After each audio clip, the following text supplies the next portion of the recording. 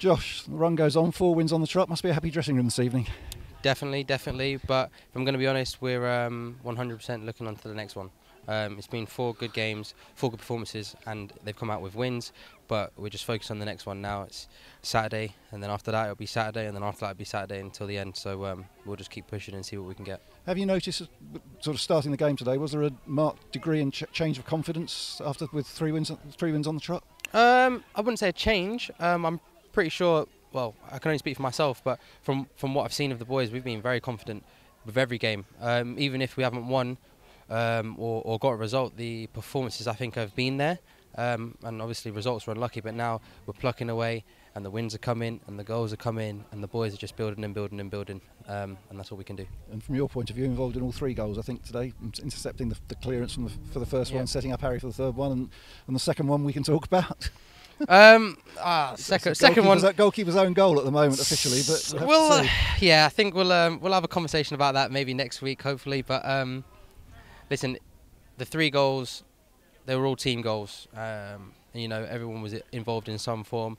Whether it was, I think it was Ollie maybe that pressed the keeper that made him shank it to me, and then I gave it to Buttes, lovely pass into Smudge through the line, and he's put a great ball in for Lakes. And you know, I think we pride ourselves on being a lot more of a team as of recent, but we've been working towards that for weeks, and it's just now that it's started to turn. So fingers crossed that it keeps going that way. And the third one, put it on Harry's forehead.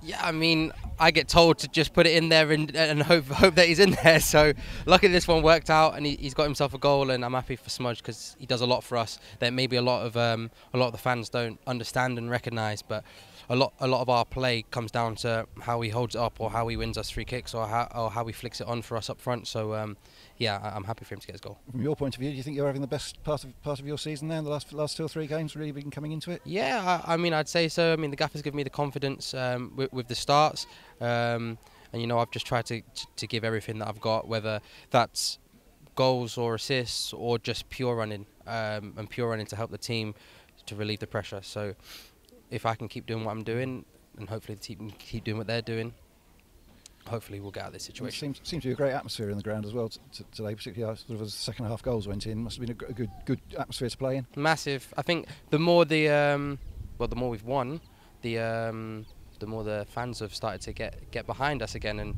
we had that a little bit at the beginning.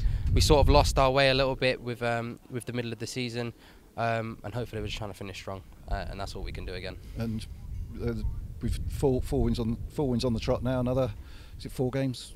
4 games to go. Yeah. What's the feeling? You know, we've got ourselves out of the bottom 2 for the first time this year now. Yep. Just press on and hope we can stay there. But does that make a change in the dressing room? Sort of seeing that you're not in the bottom 2 now. Does that make? I don't think so. No, I don't think so. I think all we're focused on is the next game. There's 3 after the next one, but all we're focused on is next Saturday. We've got Stockport at home, and we want to continue the run that we're on. And finish the season strong. That's it, and hopefully that can get us out of this situation. And that's as simple as that. And of course, there's a few players who were at Stockport in December who'd quite like to put that one right. What happened then? It happened then. That's in the past, and it's in the past for a reason. We're now trying to get ourselves on the up, and it'll be a different game. Brilliant. Well done today, Josh. Great performance and great victory, and we'll see you on Saturday. Thank you. Cheers.